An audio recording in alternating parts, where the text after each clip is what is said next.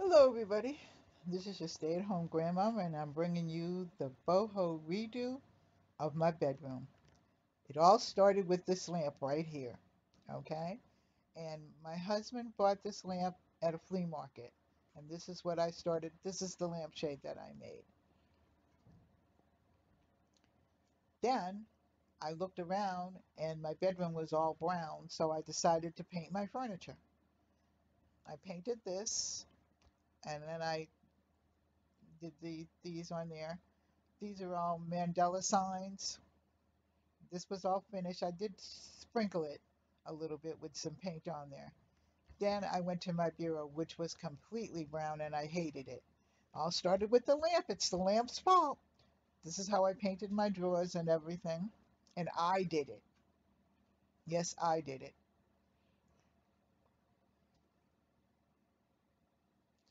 I think it's pretty.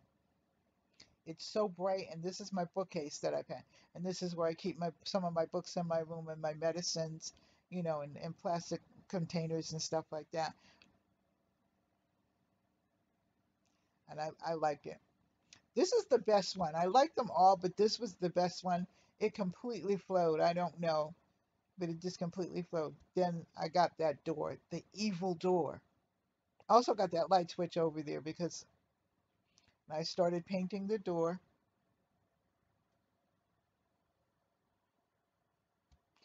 This is the full bureau. It made its debut.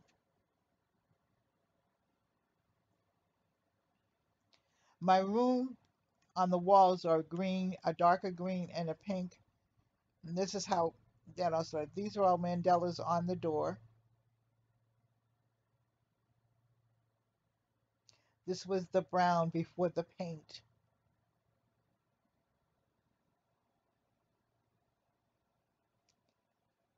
There you see it.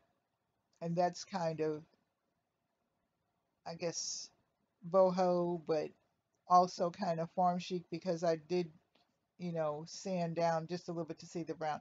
This, I only got one or two pictures of this. This I got out of the Goodwill.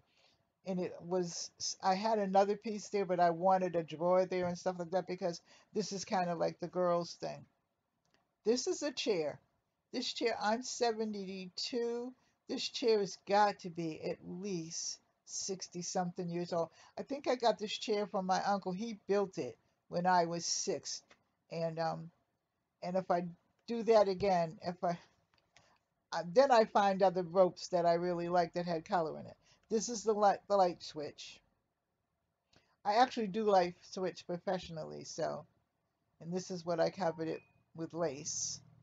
And that's the finished product of that.